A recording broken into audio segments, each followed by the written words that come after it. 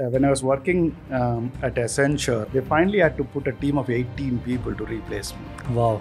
India is a happening place now. Like you can build world-class businesses, and you don't feel like you can only execute it from the West. You can do everything from India now. Even people ask us, our structure is we have only 10 people in London. The entire team is based out of India. If you have money, India is the best place to live. You get 5 maids and a driver, and everything is taken care of. In the West, you can't do that. In India, if I think somebody gives me choice, you have exactly same career prospects and what you can do in one place versus the other. And whether you want to take Bangalore or Coimbatore, I will take Coimbatore at current moment. Hi, this is Siddharth Aluwalia and welcome to The Neon Show. Today's guest bootstrapped his company from one customer in Hong Kong to thousands, including Shell, Boeing, and IKEA.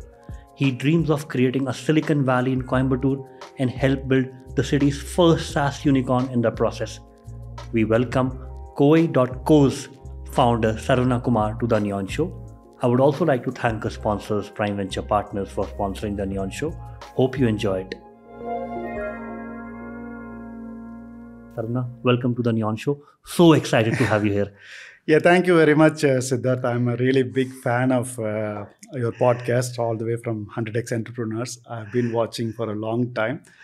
In fact, some of the things yours is a bit longer format, but still I enjoy it. On the weekends, I typically sit and watch some of the episodes.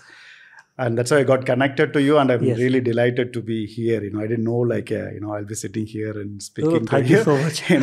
Thank you very much. Traveling especially to Bangalore for the podcast, and you and I have shared a special relationship. I've interacted with you many times now, and you are also now an investor in Neon Fund. So glad to bring somebody who has known Neon more personally as well. Sarna, I would love to start with your childhood, right?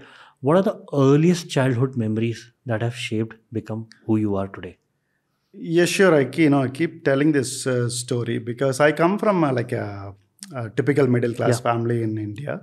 So I got 2 siblings, 2 brothers, and I'm the eldest one. And right from my young age, my father runs a small shop in the native town called. Does he still run it? No, he's retired now. But when we were younger, so he used to run a small shop. And town called? It's called Mettupalayam. Okay. It's actually 30 kilometers away from Coimbatore. But if you want to visit Ooty, then you need to cross because it's the foothills of Ooty is this town. It's a small town, Mettupalayam. So that is where I've been grown up. My dad's business is very simple, you might recollect from your younger age, picture framing, right? Yes. The puja pictures. We have so many friends here in the office. Yeah, okay, yeah. the Ganapati and Saraswati and all those pictures. It's a very small business. Right from when I was in 12 or something, I need to get involved in the business because my father was exploring other opportunities. And you don't have accounts and anything. You can't leave just the employees because they can just sell something and pocket the money because you won't have any traceability. And you were doing it after school? After school, that's my regular. 2 p.m. Keep your bag in the office, have your lunch at the office, and No, not that crazy. Normally I'll come back home. My father will be waiting to pick me up. Okay. To be honest, I hated that at that age because you come and you go and play with your friends, right? But that's my regular routine. And that's how I've been grown up. And that continued all the way, even to my higher education. And even when I went to university, I think my dad, the criteria is something I will be able to come back and can carry on on the business side. Today, I can relate all those learnings, whatever you had learned during that period is transforming today. One of the things is exposure to dealing with money at a young age because the principles are same, only the numbers are different. Or the scale is different. The scale is different, right? So I feel even today, I feel I tell people it's very important to teach kids at a very younger age. If you're an entrepreneur, even in our family, I got 2 boys, and we all the time, we talk about everything. Probably my boys are pretty shaped up, I will say. Like they know what are the marketing challenges and people challenges and everything. So that contributed significantly. So one more example is, so we also sell window glasses. Like when you construct a new home, you need the glasses for the windows, right? So we were also selling that. So for that, the way we used to get business is you need to pay commission to carpenters. So only then they will bring the business to you, and that is the same like what we call partnership model now, like at scale, like like exactly same. What are the nuances? How do you deal with them? How do you make them happy? All those principles it applies. So I think maybe, like without even I realizing that younger age exposing to business contributed significantly to where we are today. Maybe, just the bootstrap business and very frugal. No, I won't say very frugal. Still we invest and grow at the same time. But handling money is one of the biggest learnings from that. Yeah. Got it. The other thing that I want to discuss with you is you have been away from India almost 22 years now. It's actually 50-50 now. I'm 46. So I lived first 23 years in India and second 23 years in London. Yeah. And your first job in London was Fidelity? No. I joined, the first job was a Mumbai-based Indian body shopping company. So that's how I got the job. I was with them only for 1 year. And then the place where they deployed me, the client, they basically bought me out. I think that's what happened. And it was a company called March first. It was an American company, but later bought by Logica and then CGI. That was my first job. And then I joined Accenture after that for 3 years. And Fidelity was 2007 to 2010. Yeah, I think a small stint at Microsoft. So 4 companies in 10 years.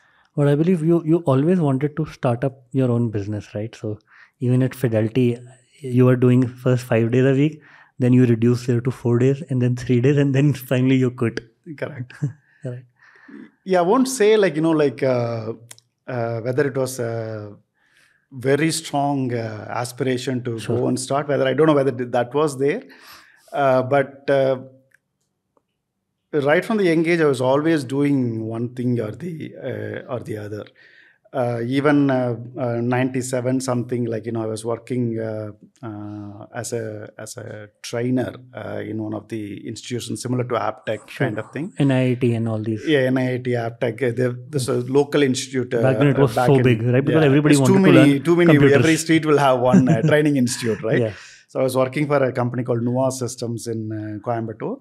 And even that time I was trying to build training software to sell to. I was always doing bits and pieces. But this one, I saw an opportunity. We'll probably talk about it, the first product, how the idea came. And then I saw the idea. And then initially I was working only on the weekends for some time. Then I thought probably I can take it a bit more serious. And then I went to my manager and I said, the thing is, even today, if you have a really good talent, right, you want to preserve them one way or the other. And at that point, I always put 100%, it will be, when I was working at Accenture, they finally had to put a team of 18 people to replace me. Wow. Because you're so passionate about the problem space, and even there won't be any specification or anything. You'll go build so many things to help the people out there. And eventually the thing I was building something it's called a simulator. Accenture won this biggest contract for healthcare in UK. So they are connecting every single doctors and hospitals together. Yeah. And there are so many vendors involved, healthcare vendors. And they will come and deploy something, and that will break the core system. And every time there's a lot of delay in testing and everything. So I built a simulator for all these external vendors. I just started as a hobby thing. Nobody asked me to do it. I just started in the weekends and I was just doing it. And gradually that became one of the core things for the entire project. That's a few $1 billion worth of project. And finally, Accenture had to put 18, 20 people to replace me. uh, a similar thing happened, and the reason I was telling is fidelity. Same. I work. I never, worried about work.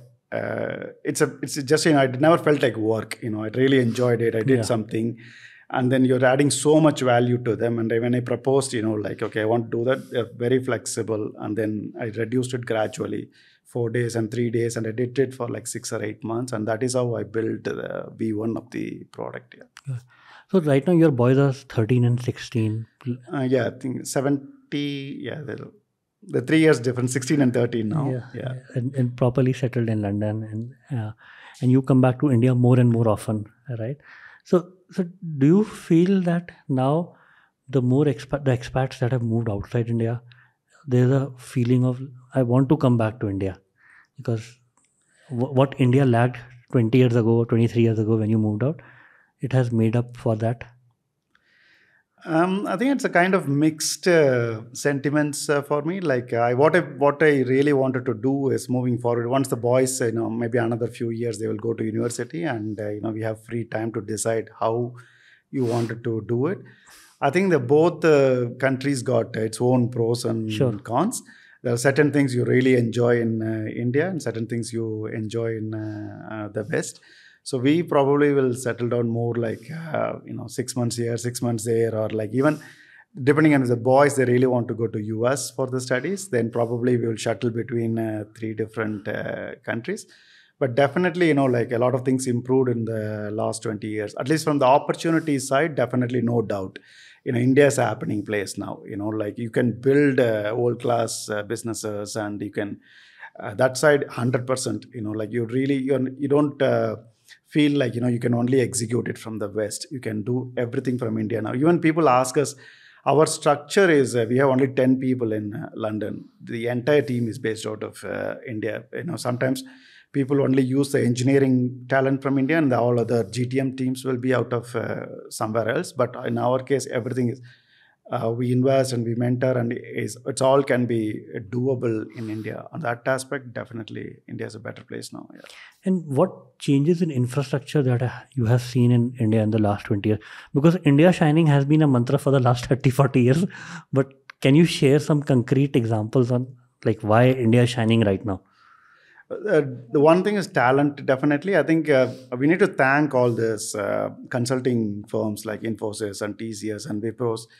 What they've done in the last 20, 30 years is what the talent pool, what we are seeing now. It's a generation, right? Like, so 20 years ago, you didn't have it. Like people were just getting into IT, and then they just learning along. But today, all kind of experiences are there. They got potential to build any world-class product that definitely, paid a significant, today, in fact, India became a powerhouse for talent for the entire world, right? So that is definitely is a positive side. And also the infrastructure side, at least the IT infrastructure, like, you can get pretty much everything like high-speed internet, and those, even though it looks trivial, but they are the pillars, right? Today 4G and probably I don't know whether 5G is available. 4Gs and 5Gs are available. You're connected all the time. The tech side, everything is happening. Definitely on that aspect, like a lot of improvements in the last 20 years. But people also blame Infosys, TCS, Wipro for creating low-cost IT wages, low-cost slavery, right? Because I graduated in 2011. My first job was in Amdocs. The TCS came to my campus with 3 lakh rupees of annual offer. Amdocs was paying 4.2, so I decided to join Amdocs. And even today, TCS Infosys pay to freshers who are 22 to 24-year-old 3 lakh rupees per annum. Okay, yeah, I don't know about the fact, but maybe I don't know whether the 3 lakhs is applicable for across the spectrum, or it could be for any fresher that they're taken. Okay, so that's interesting. But I don't know how they can compete. If you want a cream of the cream, right? They don't want cream. Oh yeah, I think that is their business model, right? It's like McDonald's. You appreciate the McDonald's business. The entire business model is like that. Okay, they are only driven by student and they don't want to pay. It's a saying in the West, right? Do you want to work for a McDonald's salary? Yeah. Like, because they always, $10, whatever the national minimum wage set by the government is what you will get on McDonald's. And that is the business model, what they developed and mastered and scaled. Maybe the TCS Infosys, that is, and we know, I don't want to name the company, like it's a very famous company in Coimbatore. The accounts department, they have a ceiling, I think 5 lakhs or 4 lakhs or something like that's it. Once you grow gradually, I think they will start very low, like 2 lakhs or something. And then once they hit 4 lakhs, you have an option either to continue at that or exit, because they will start again from 2 lakhs and slowly build it up. So we take people from there at maybe from 4 to 6 lakhs. And then here we don't have they can grow all the way 12, 15 lakhs over a period of time. And maybe that's a business model of them. So I think it's very difficult to generalize, but but at the same time, sure, these companies build great talent as well. Even to provide. Okay, let's leave this salary part, right? But once you have an infrastructure, your laptop and software and access to internet and then that is invaluable. You probably won't get it. So I think in that aspect, I'm pretty sure they are the starting point for a lot of people who are building stuff now, right? Because there are only very few product companies. So all the product founders, if you look at it, if you go all the way back, they would have worked in one of those companies at some point. So you are right. We can compare them to the McDonald's of the West. What McDonald's did to the workforce, and why I think West has so much ethics in their workforce, right? We see because the people 15-year-old, 14-year-old start working in McDonald's really early in their life. That's and right. even while doing their college, they try to earn working at McDonald's, Starbucks. Correct. So they are building the talent factory for India. No, that's right. Even they might hire somebody at 3 lakhs, but today's market, I don't know how they can compete. If somebody is really good, they won't stick around for more, right? Within a year they will find something. As long as the drive is there, they will fly. And they don't want folks. It was a joke in college, in our college, I believe many other colleges, that they used to come in trucks to hire. Yeah. No, I think the different slabs, right? If you go to top colleges, the tier 1 will be Amazon's and Microsoft paying 25 lakhs for the intern, and then the tier 2 comes at below, and we are actually going up and up. The goal is we want to go as high as possible, financially possible, because I personally believe quality matters. There are it's much more easier if you got a 10x guy, rather than putting even 5 people to do that job. Things, everything is simple when you have 10x guy. Even internally, I keep telling people as WhatsApp as an example, because WhatsApp, when it was acquired by Facebook for 19 billion, there were only 50 people. So you really don't need a lot of people. Even today, people ask me, are you going to be 600 people? And no, that's not the goal. We wanted to be 300 and get to 5x the revenue. I think that is true for product companies, right? Because customer pays you for the product, not for people. Correct. But in services company, the arbitrage is the key. They're paying us, let's say, a guy $20 an hour, and they're charging $200 per hour for American client. No, absolutely. I think that is where, we can't really compare, because their revenue model is based on headcount.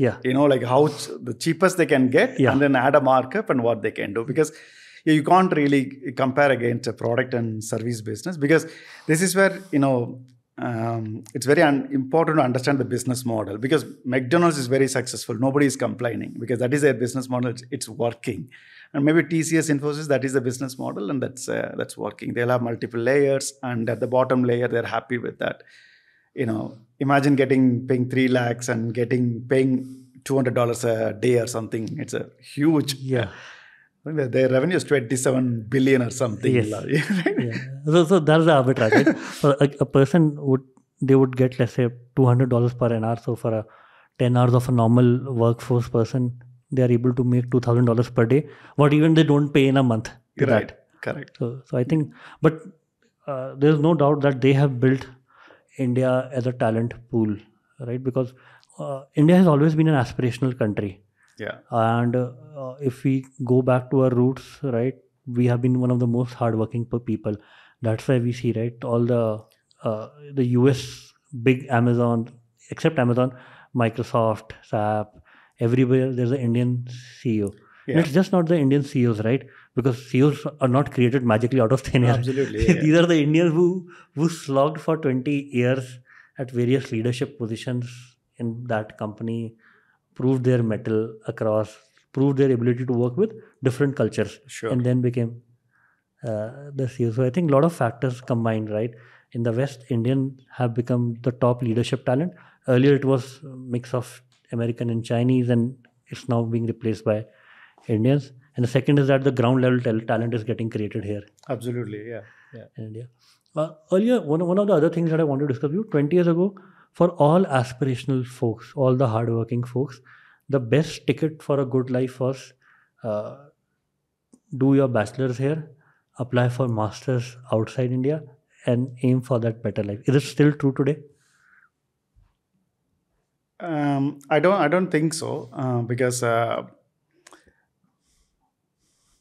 it's most of them are more like economic migrants, right? Like you didn't have opportunities here for the skill set what you have built up, and you had a better life outside. But today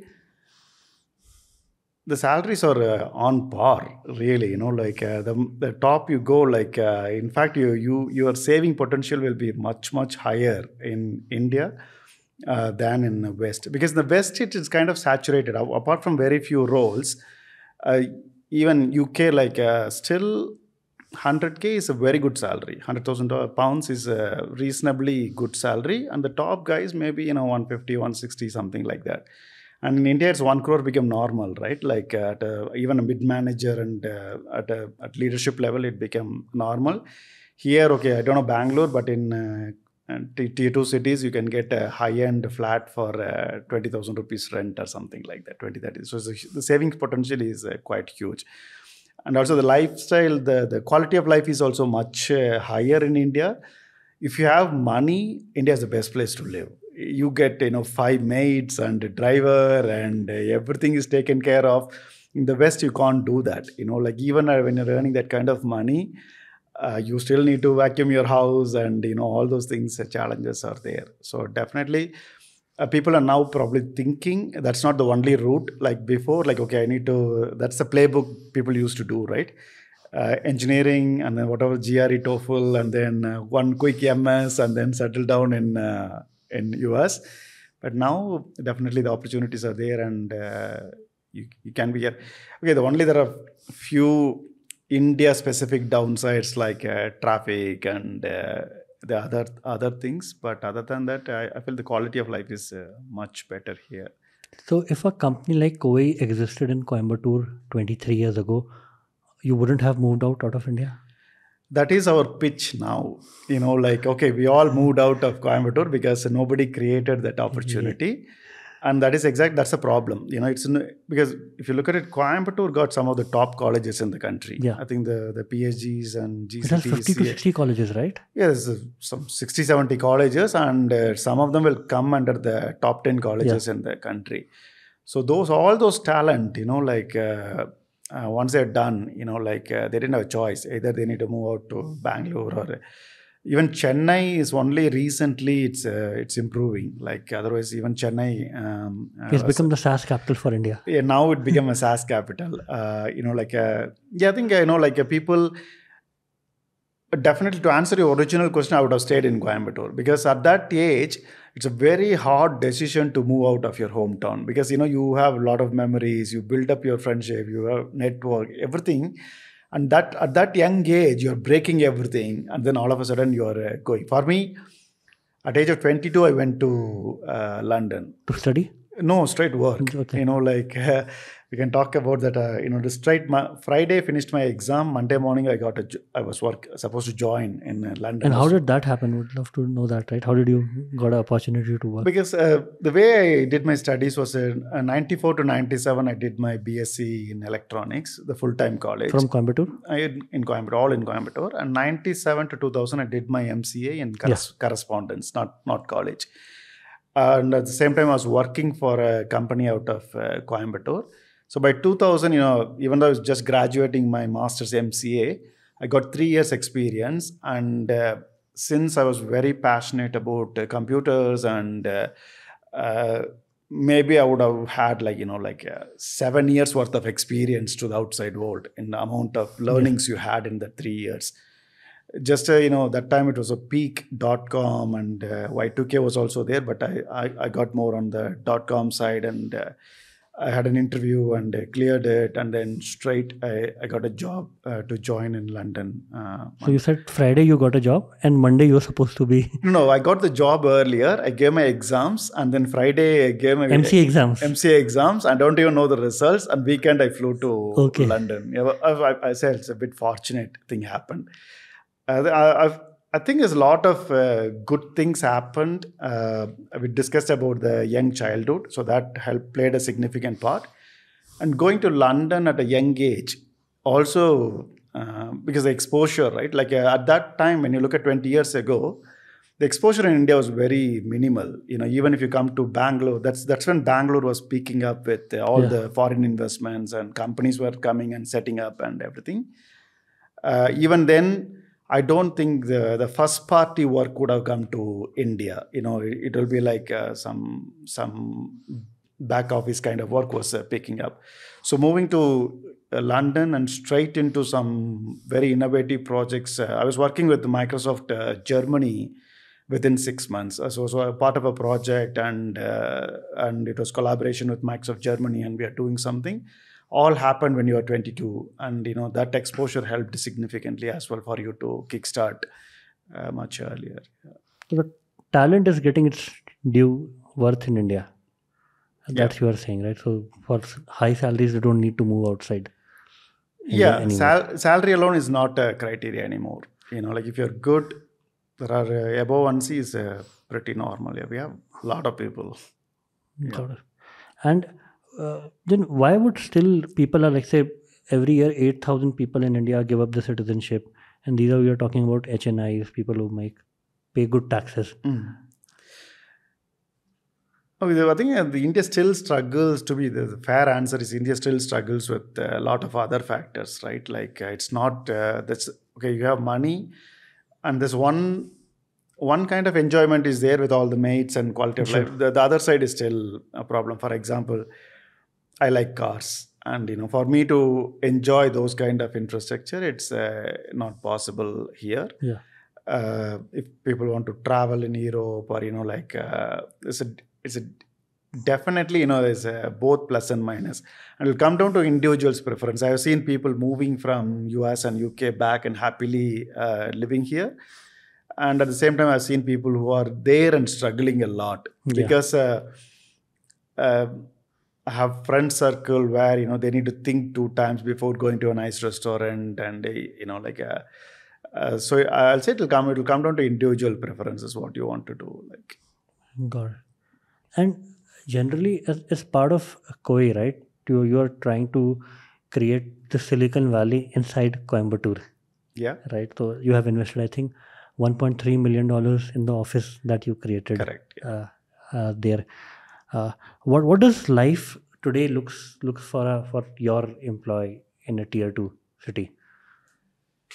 When it comes to work and workplace, it will be exactly how your environment will be if you're working in any city in Bangalore, or we really want to take that equation out. We don't want to because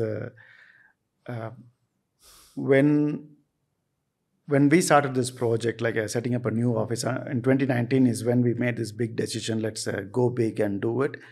One of the first criteria for me is, okay, let's make sure like whatever people get on Bangalore and Hyderabad or whatever, let's replicate that structure here, and all the facilities and everything what you will get it. For Kovai employees, I'm pretty sure uh, uh, the work life is pretty identical. They won't miss out. Like not only just the nice to have things like office and those kind of things, even work wise we do cutting edge thing, and we constantly focus on whether we are doing something innovative, because I feel, I'm coming from a technical background, I feel that is very important for tech guys. And also that's where all this work life balance comes in. Like if you really enjoy what you're doing, then that everything is taken care of, and all aspects, I feel that is what we really wanted to replicate in Coimbatore. And also want to set some kind of like a benchmark like for others too, because it's that marathon, not marathon, the 1 mile barrier, right? Once the first guy broke it, then everybody does it. That's also our hope. Once somebody need to do it, right? Okay, let's be that somebody to break it. Yeah. And I was speaking to one of your leadership person, right? He told me like Saravana is very quiet on the outside, but very aggressive while doing work, right? Quietly aggressive, right? You will never raise your voice, right? Folks have never seen you raising your voice, but whatever you tell in couple of sentences, people would have to write 6 pages to execute it. How is that possible, right? How do you do at that speed?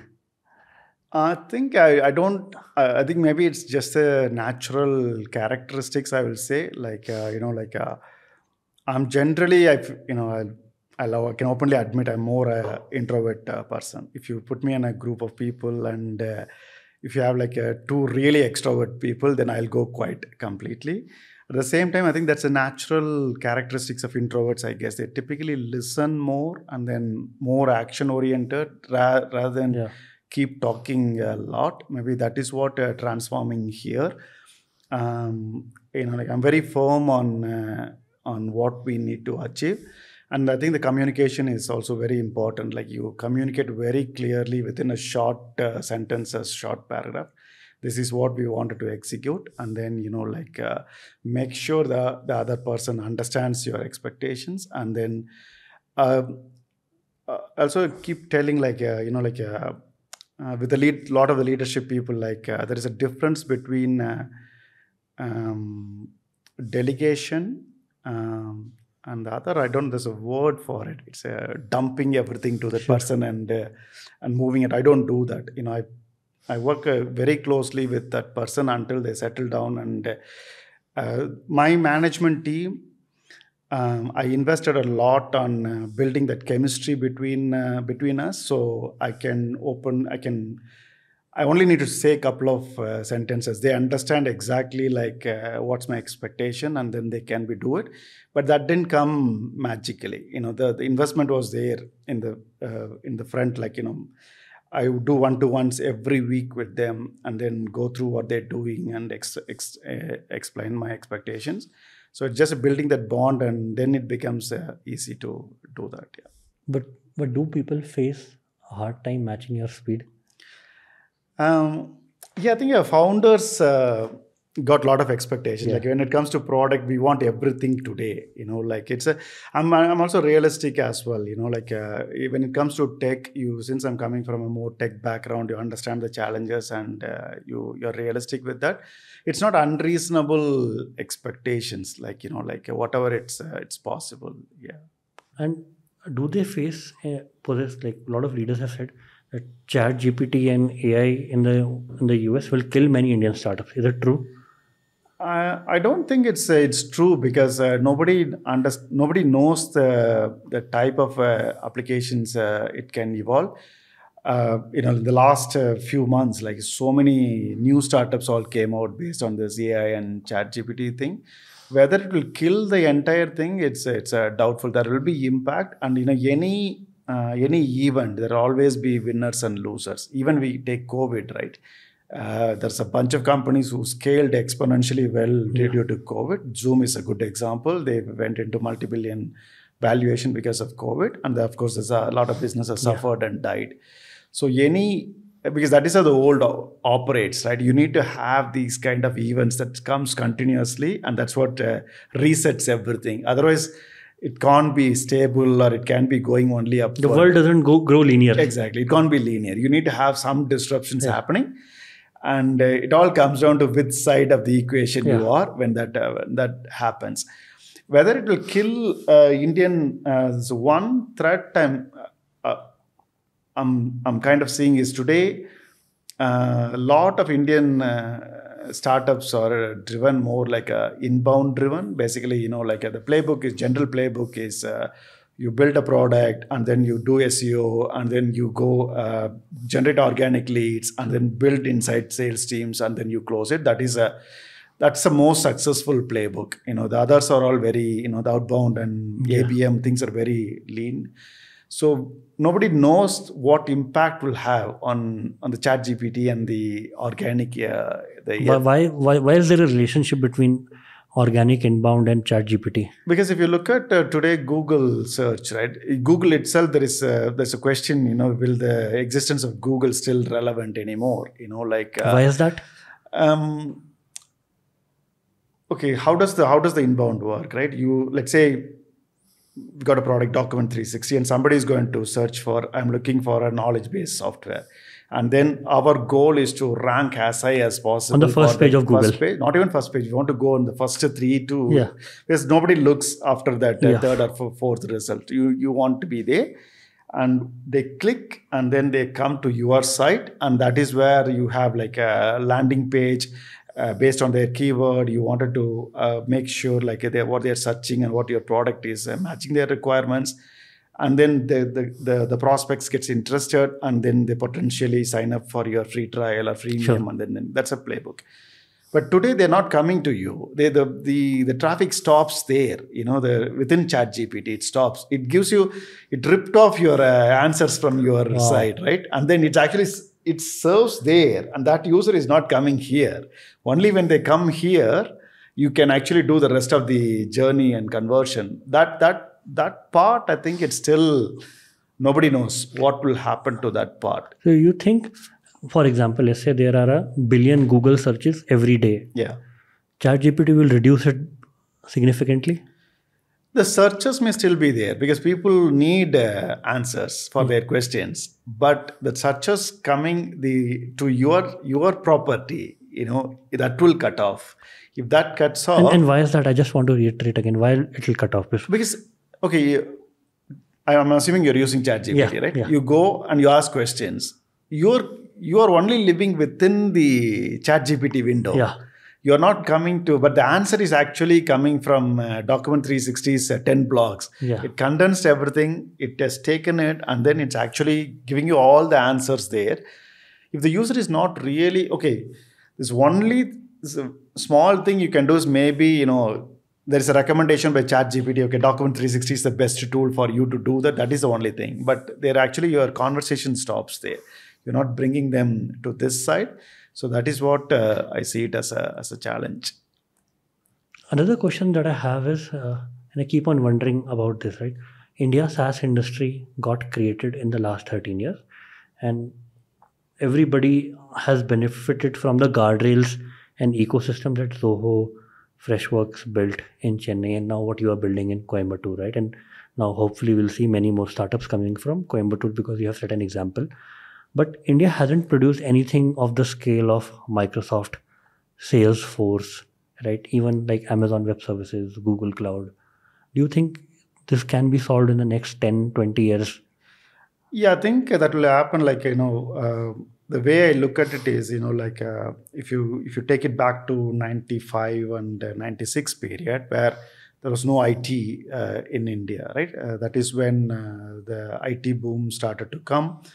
And then all the consulting companies, they captured that wave. Infosys, Wipro, TCS, and all those companies captured the wave. And the 20 years from 2000 to 2010, 12, something like that, they capitalized on that, and they all become billion-dollar companies. And the first New York NYSE IPO, Infosys, all these things happened.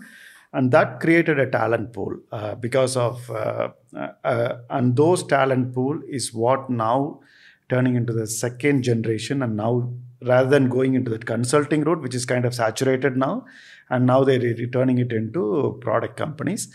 And we always, there's no concept of real product companies in the last 20 years. Zoho was doing it very quietly, and they cracked it, and probably they didn't, expose themselves too much, and then they quietly built that thing. They maybe Sridhar he was able to learn it from US, and he has come back and started it. I think maybe in the next 20 years, we will see something like the next wave. Now we are building products. It's all about now, how do you build a large scale products like Salesforce and Microsoft? It will happen. Eventually it will happen, because this talent pool, now they understand how to build product and how to build not even build in India, build in one place, but scale it across the globe. They understand the playbook and they're doing it. I think eventually we will see, even today, I think, companies like Freshworks are a good example. Like a SaaS company going IPO is a big thing. A product company going IPO is a big thing. Eventually, at some point, we will see. Today, I think we are competing with everybody, right? And also what I see is the technology side is sorted now. Today, you can build a Salesforce. Building Salesforce is not a problem. Only the GTM part is the problem, because that is what we are lagging. Yeah. Because we didn't learn that playbook in the last 20 years. Yeah. So only technology part we learn. Now people creating the small companies and the GTM motions are learned. And the next step will be at some point we will see. And also the other thing what I'm seeing is all the tech CEOs of these large firms are all Indian driven, and they all have some softer edges to build India. And I'm seeing a lot of founders, the investments are more like not on the money making side, but giving it back to pay it forward. Even SaaS Boomi, like a lot of motions happening. Then those knowledge will also, I'm pretty sure Satyas and Sundars will be guiding a lot of those companies in India now, and eventually we will see something big happening. Yeah. Is it a hope, or is it a fact-based statement? It is fact. I think it will happen. Everything takes time, right? From where we started, from where we are. Yeah. It's a 10-15 years. It's a long-term game, and I think eventually we will see something bigger. Yeah. So, two questions that this conversation brings me to. What are the things that Indian founders, especially SaaS founders, need to unlearn to create Salesforce of the world? Think big. That's a number one thing. Because most of the time, I think a lot of early stage SaaS founders, I think they're very confined, just to build a small product or a small niche and then make a product out of it. If you want to create Salesforces and others, you need to think something like a massive TAM and massive market. That's very hard, that will come only through experience, because you can't just jump and create a Salesforce immediately, right? And now we are seeing a lot of serial entrepreneurs. They found the first company and then second company. Nutanix is a good example, right? Nutanix, and then now they're building DevRevs. Imagine they're two big ones, and even there's a stepping stone, right? They might be doing something. I don't know. DevRev could be Salesforce equivalent or disrupting Salesforce. You never know, right? Yeah. And that leads to my second question. The world of software has never been so much crowded as it is. For everything that you need to solve, there are 10 or maybe 100 solutions, right? And there are limited number of enterprise customers, mid-market, that are there. How do you, first, now, when you started Koi, the GTM was simple.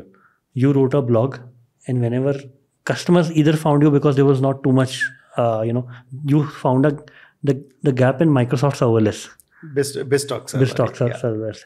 And you were constantly writing, so people who found you, right? And you could say on the blog that, hey, this is the problem that is a household. And I think there's an example also that somebody in Hong Kong said, this is exactly what I want. Yeah. But today there would be hundreds of companies writing content, hundreds of companies doing events. How do you differentiate and how do you reach out to those customers?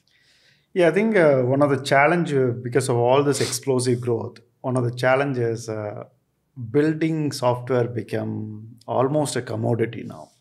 Anybody can build anything, thanks to all the cloud providers like AWS. And because 15, 20 years ago, if you wanted to host something at this scale, your initial investment will be like a few $100,000, not 100,000, few $1,000s to get started. But today, even you can start for free to get that kind of scale.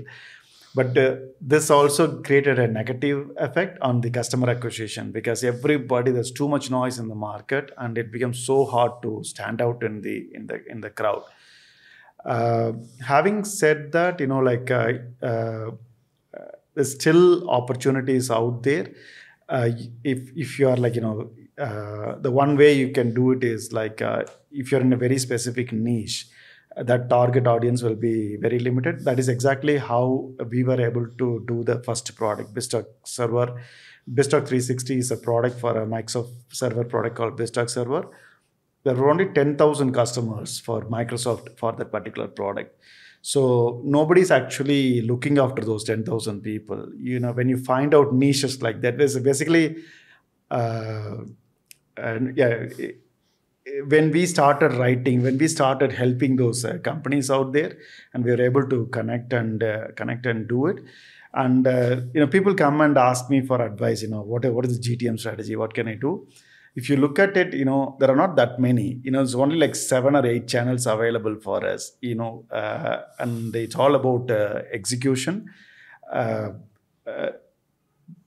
than just to keep talking about it, people I still think the blogging and stuff will work as long as we have the consistency and the quality of content. People, even though there's a lot of noise, they're still finding quality content is difficult. As ChatGPT is improving, the bar for quality content has to improve. Else, you don't know today what content is written by a machine and what is by human.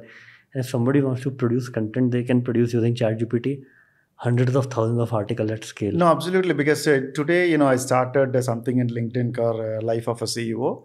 I do talk about, I'm very clear. I don't want to put like a generic advice post, because everybody giving advice now, right? Everybody, all the, too much noise. Everybody became whether they have done it or not, too much advice in LinkedIn. So I'm very particular.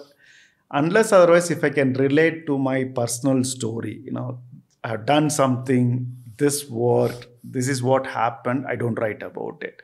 So then that resonates extremely well with the people, because it's a true story and a true value. As long as you write quality content, it's still there. All this channel will work depending on your market, your customer base, your understanding of your customer base, etc. And I don't think that's all available basically. The 7 or 8 channels. It's all about how you execute it. And one thing as a leader, right? I don't know how do you do it, and would love to dive deeper into it. That do you show your employees only your strengths, or you also show your vulnerabilities? I'm very transparent with my in the company. I speak to everybody. There is no hierarchy in terms of even interns and everything. And I try to be as transparent as possible. Vulnerability in the sense, there are certain things the founder's journey is always lonely, and you can't disclose everything with everybody. That part is there, always there. Even certain things you can't even talk to your first level management people. Certain things you need to digest yourself. Those things I go outwards, I go find fellow founders or advisors to go with. But internally, I would like to, keep it very as transparent as possible. I think since, and even before, because you mentioned you were so passionate, you would have 70 or 100 working hours per week throughout your life. Yeah. And Mr. Narayan Murthy has said, right, youngsters need to work 70 hours per week. Is it only true for ambitious folks, or is it just true that if India needs to build, that needs to be the norm, like China? Like Jack Ma once quoted very early, like it was, I think, 24/7 something. Yeah. Yeah, I did read that thing and it's going viral now. I think now everybody is doing some LinkedIn post related to that, right? It depends on how you see it. In my case, I'm sure, I'll tell my pattern. I get up at 4:30 in the morning every day. That's my regular routine. 4:30 to 7:30, I do my core work. And then by 9 o'clock, I go to office. And then up to 5, I work and come back. And then I might do bits and pieces here and there. So out of this, how do you classify your hours, right? If you look at it, the entire thing as a work, then probably you are doing like 14 hours a day work. Even on weekends for you? Weekends are same, because as a founder, you don't switch off, 24/7, you're always thinking. On the other hand, what I believe is, everybody got only like 4 to 5 hours of mental power to do something useful. The remaining things are all only can do supportive work. So that is where I build up this habit of getting up early in the morning. 4:30 to 7:30 is my peak hours. I read a book long time ago. I think your brain at work. Everybody got a sweet spot, 3 to 4 hours. So some people it's early morning. Some people we call night owls, right? Only after 10 o'clock they become productive. So that's the core hours where you'll be productive, and the remaining things are all like supportive work. And I think in a knowledge worker segment, this work-life balance, if you need to find a job which you are really passionate about, I think that is the key, rather than looking at the other way around, whether I wanted to work for so many hours. Once you find the passion, then it's actually part of your role. Okay, you do some work, there's something personal, you go, and then, you come back and continue. You need to carry on. You can't turn off.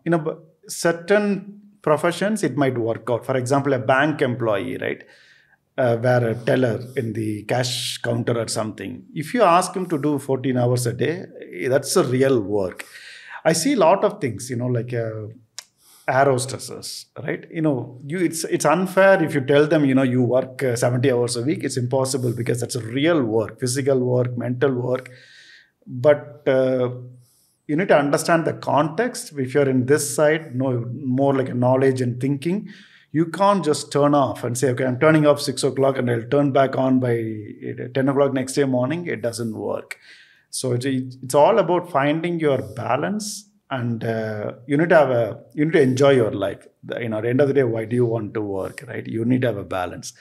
So don't just look at the headlines, understand the context, because I saw two different arguments. I'd say, I think one side in a WhatsApp group, people are blaming this, and then, even somebody said rude word like idiot and those kind of things, but you need to understand the context. If you don't want to do, it's fine, it's up to you. But if you really want to be ambitious and grow faster, you need to put your efforts. Yeah. Opportunities won't wait. Yeah. You miss the window, it's gone. Now India is in the right place. The talent pool is there. Most of our talent are, 20s and 30s. And if you miss that window, somebody will take it. China capitalized on it, right? Today they became a superpower, and we keep complaining about India and this is not there, that is not there. It's a collective effort. If the mindset switches, then it's fruitful for everybody in the long run. Yeah. And I want to come back to a few things that we spoke earlier, right? About people moving from, let's say, India to US. Now, there's another movement which happened a lot, right? In the last 4 years, Bangalore has seen the highest migration ever. That's why the roads are so crowded. Even I blame myself because I'm also a migrant from North India to Bangalore. Do you think this will continue, like people from small cities like Coimbatore and Vizag will keep on coming to Bangalore for? No, I don't think so. I think it will. I feel it's eventually it'll slow down because everybody now they understand what are the challenges of moving some to Bangalore. The quality of life definitely it suffered for everybody, right? Simple things, travel, like even like I've been caught up in this few times. The Google Map says 5 kilometers, and I thought, It okay, takes 1 it hour. takes 1 hour. Like anywhere, once you step out of the house, you need 45 minutes to 1 hour for you to go from A to B. How whatever the distance. It's not ideal, like for anything. Like most of the time, you end up sitting at home and you don't want to step out because. At the same time, the tier 2 cities are developing. Coimbatore, for example, it's a booming. But also, I have a concern: like, will it turn into another Bangalore in 10 years? This is where the governments need to step in. They shouldn't. They learned from mistakes because Bangalore grown too fast, too quick. Like they couldn't react. It was to like the growth. Bangalore on steroids. Yeah, exactly. Everything it was on steroid, right? Like. All the way from airport to here, like a 1 hour journey, it's full busy, like all big buildings, malls, and everything. It's just was on steroid. Maybe they should learn and they shouldn't repeat the same mistakes in tier 2 cities now, because it's a good time to build up that infrastructure and make sure the regulations are there. Because in UK, like if you're building 1,000. You can't build 1,000 apartments in the first place. It'll be like if you're building 100 apartments in a road, they will check everything, whether the transport facilities are there, whether the in and out traffic is there, how many cars will be there for each apartment, what will be the water supply required for that, and everything is evaluated. But here, I think in a small road where there's a room for only a couple of cars, you build like 500 apartments on the other side, it's going to be congested. So I think the government probably need to step in and make sure that it's not repeated. In India, if I think if somebody gives me a choice, you have exactly same career prospects and what you can do in one place versus the other. And whether you want to take Bangalore or Coimbatore, I will take Coimbatore at the current moment because commute is fairly easy, and then even the weather and pollution and everything is good compared to airport. Bangalore. There's an airport in Coimbatore. There is an airport, and the only downside what I see in Coimbatore at the moment is the international connection is not there. There are only a couple of flights, one to Singapore and one to Sharjah. It's nowhere it's a connection, because I can reach Chennai or Bangalore or even Cochin. Within 10 hours I can reach. But it will take another 6-7 hours for me to go from Chennai to Coimbatore. That's what will make it really tiring. But I was thinking, if they connect either Coimbatore to Dubai, all the problems will be sorted. That's the only one connection they need. Apart from that, it's good. I think that will solve a lot of IT problems also. Like how Indian IT cities got created was even Hyderabad and Bangalore. They solved international travel first for these cities. Correct. If they solve this for towns like Coimbatore, Vizag, I think a lot of the companies would be happy to move there because of cost structure. And Indian IT operates on the cost arbitrage. Correct. Yeah, I think definitely. I think the international travel is one. I'm a bit surprised with Coimbatore because the Tirupur, which is nearby, it's not an IT, but it's like the massive textile hub for the whole world. I'm a bit surprised they don't have a good international connection, because every time when I'm doing that travel from Chennai to Coimbatore, I will see at least few expats all the time. Yeah. So, how many SaaS companies today would be in Coimbatore? Not that many. There are only 2 known companies. One is us, and the other one is Responsive, at a reasonable scale. But a lot of small ones are coming, but notable ones, we don't have that many at the moment. I hope this get changed in the next 10 years, right? Because I think if you can share what numbers you are at, and then we can talk about the future of Koi. Yeah, sure. We are in a 10 to $20 million journey now. Yeah. 10 is actually a bit old number. It's our 2020 number, but that's a public number. We are in that journey. Uh, yeah, I think one of the long-term plan is whether we can create $100 million company by 2030 is what Okay. we are looking at. Multi-products and then scale to that level. And I think we are hopeful we will be able to achieve that. And all the focus and directions are in that. Yeah. And do you also plan to go for IPO? I won't say we have like a solid ambitions of we're not looking like that is a end goal. Sure. Because IPO is not really an end goal, right? Because running a public company is a completely different ballgame. People miss at least from the normal employee perspective, it might work out well. But a founder perspective, your whole journey starts once you get an IPO, right? Yeah. I have seen people like Girish, it's not the end game. It's just, that's where you start. Yeah. You might get an exit at that point, but the journey begins. At this moment, we are looking only at the revenue prospect, revenue milestone. Yeah. But what I believe is an ecosystem only gets created once a certain company hits, and Freshworks has demonstrated that, right? Hits the scale of a large public listing, because a lot of people got financial independence, created huge, like it's a number that almost 100 people got into dollar millionaires, right? Which is 8 crore rupees per person across 100 people and more, right? So, and today there are 30 companies that have started out of Freshworks. For, I think, 30 companies to start out of Koi, that's what number I'm aiming at. No, that's true. But I also believe, IPO may not be the only way to distribute wealth. Because we have structures in place, and we are also constantly evaluating how to redistribute wealth within the company.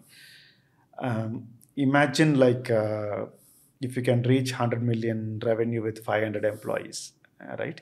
So then you can distribute same level of wealth without going IPO as well. So that is how I see it. One way to do it, because IPO comes with its own challenges as well, right? It's not a straightforward game, right? If distributing wealth is the only thing, I don't think IPO is the only choice. Yeah. I think the only challenge with IPO is every time you have a new set of stakeholders, investors, they come with their own different set of expectations. For example, even in the case of startup, right? You take a seed check from a fund like us, and you then go to Series A, you have a different set of investors, right? You go to Series B, Series C, right? So there are new kind of, and IPO is the base that exposes you to everybody. Now everybody you can have millions of shareholders. Absolutely. So now for your company, that might be a 20-year journey to go to IPO. But for these shareholders, it's day zero in your company. No, exactly. Yeah, and I understand, but I think maybe I'm coming from more like a bootstrapped model. I'm sure, if you're on 100 million ARR with 500 people, I mentioned somewhere, I don't want to. The idea is not to build a large company in terms of headcount. It's not 5,000 member company. Exactly. Definitely, I don't want that. I always keep telling internally as well, we are more a tech, and we need to focus more on more efficient company rather than like a headcount. And with that kind of a number, if you can hit big milestones, the wealth can be distributed easily. Yeah. Thank you so much, Saravana. I would love to keep on talking and talking. Maybe for the next episode, I'll have some more points to discuss with you. But thank you so much. It's been such a wonderful conversation. Thank you very much, Siddhartha, for having me. It was a really great and it's a good conversation. I really enjoyed it. Thank you. Thanks.